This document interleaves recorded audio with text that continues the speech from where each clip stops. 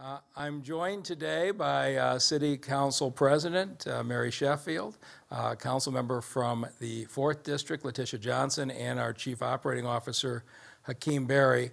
And we're really glad to be making an announcement that all of us have wanted to do for some time.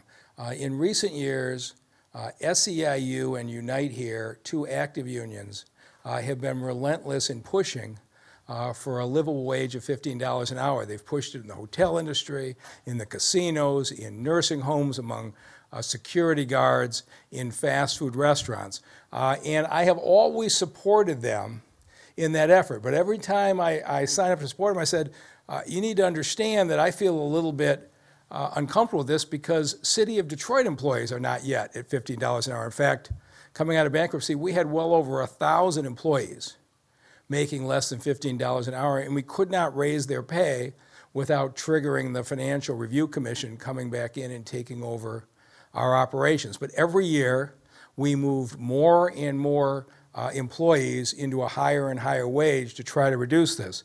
And at the start of this year, out of our 9,000 employees, we still had 270 employees in 57 classifications. And we knew who they were. They're the play leaders working at our rec centers. They're the people answering the phone here and in the police precincts. They're the folks you see standing out on the streets controlling traffic. They're the lifeguards. And they still were lagging behind the $15 standard. And so we were sitting down with Hakeem Berry, who's been negotiating these, saying, okay, every year we get more and more classifications, more and more union contracts modified. Which ones are we going to do next so we can keep chipping away at this? We have a new council member, Letitia Johnson, who came in to see me with her list of priorities that she wanted to address. And she said one of her highest priorities was, can we get every city employee to $15 an hour? And this is something council has expressed support for years. She said, what would it take? And I said, actually, we're looking at it right now to be about $1 million and $1.5 million in the next budget. But the first thing is we'd have to get council to approve changes to the master pay schedule. That's got to go through the council's internal operations committee. And Councilmember Johnson said, well, I chair that committee. That'll be okay. She says, how about I sponsor this? I said, we're going to have to amend a dozen collective bargaining agreements. We have to get them through, and then we're going to have to fight for the funding in July. And Councilmember Johnson said, I will take the lead. I'll sponsor the changes to the pay schedule. I'll sponsor the contract amendments. I'll push for the funding. If you can move this in time for the next budget year, July 1st, I will be the person on the city council side who takes the lead in getting it through. And when you've got the mayor and the council working together, everything else gets a lot easier. And so Hakeem Berry called the Teamsters and AFSCME leadership, all 12 bargaining units that we need amendments to, our Teamsters or AFSCME. And even though you're giving raises, when you have employees represented by unions, you can't just change their pay. That has to actually be negotiated with the union and included in an amended agreement.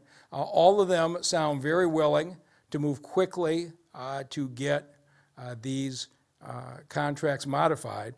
And we feel like there's no reason working together we can't have all 9,000 city employees up to the $15 an hour minimum by July 1st. And this has been a road for us. But these are very valuable employees. You think about the folks working the rec center, they're watching our children every day to make them safe. You look at those folks standing out in all weather, moving traffic after sports events or coming out of rush hour. Those folks are really important. They deserve to be treated in this way. You go right down the list of who we've got, the lifeguards who are protecting lives at the public pools. I would say to all these employees, I appreciate you sticking with us. And we're finally going to raise your pay to recognize that we don't want you going to work anyplace else with people who might be offering you more money. And so for all of the city employees who stuck with us coming out of bankruptcy, we know we still have a way to go in a number of positions in getting to the market. But at least now we're making a clear statement.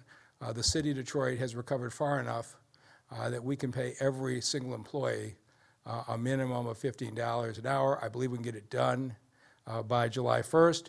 And with that, let me turn it over to the council member who is taking the lead in sponsoring this, Council Member Letitia Johnson.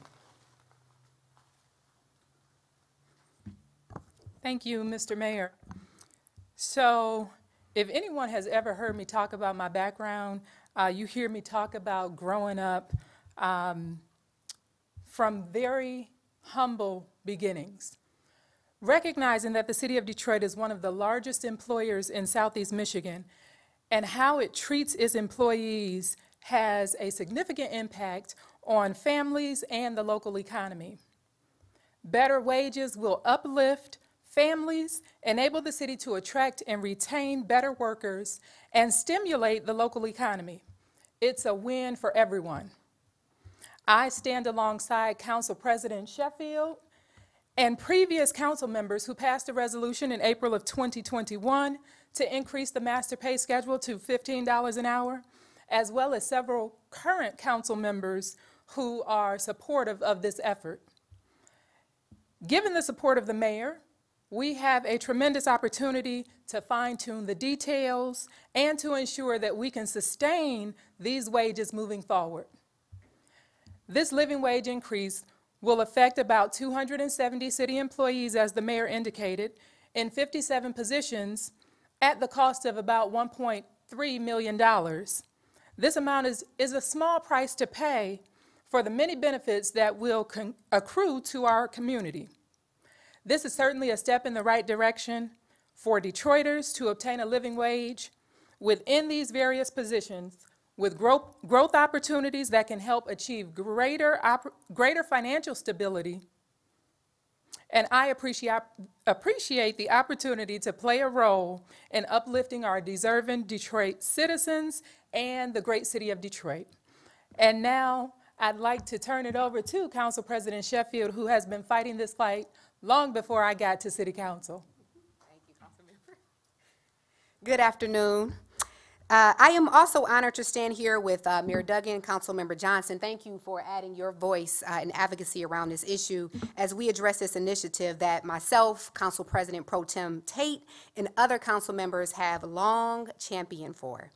As an advocate for our city employees, it is important that they are fairly compensated for their dedicated service in reflection of a constant inflating economy. It is necessary that their wages is adjusted so that they are able to care for their household with respect to the current cost of living. I am a firm believer in taking a bold stance in providing practical solutions to poverty and empowering our community to remain self-sufficient and thriving. Leading by example, I have done my best to make sure employees are paid decent wages. The resolutions that we approved back in 2019 with respect to fast food workers, janitorial services, and security officers with better working conditions and higher wages. So today I stand with that same zeal and passion, excited to see how our great city will stand at the forefront for advocacy of those who work tirelessly for Detroit by making sure that they make a livable wage. I look forward to working with the chair of the Internal Operations Committee, Councilmember Johnson, all of our colleagues, and making sure that this initiative is approved and our workers are respected with living wages. Thank you so much. So I'm feeling really good about our chances of getting this passed, and there's no doubt that Councilmember Sheffield, Councilmember Tate, they were council members at the time, have advocated for this. A big part of those who supported us to move the number of people down from 1,000 to 270 over a period of time, and it put us in this position that we can finally make the statement that we wanted to make for quite a while. So it's a good day for the employees of the city of Detroit and for everybody who stuck with us. And with that, we'll take any questions.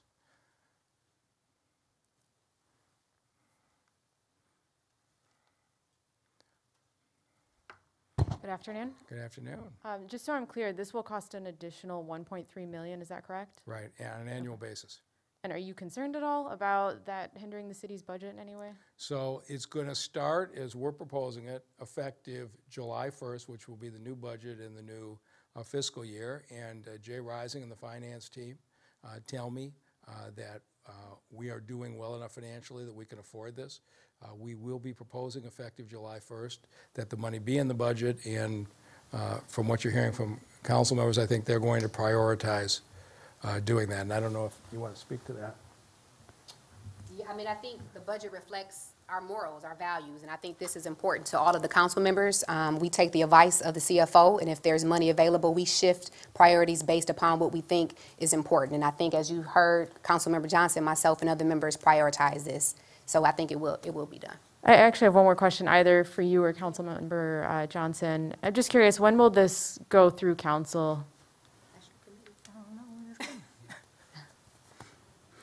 So we very briefly talked about this. I think we're planning to have it come before internal operations within the next few weeks.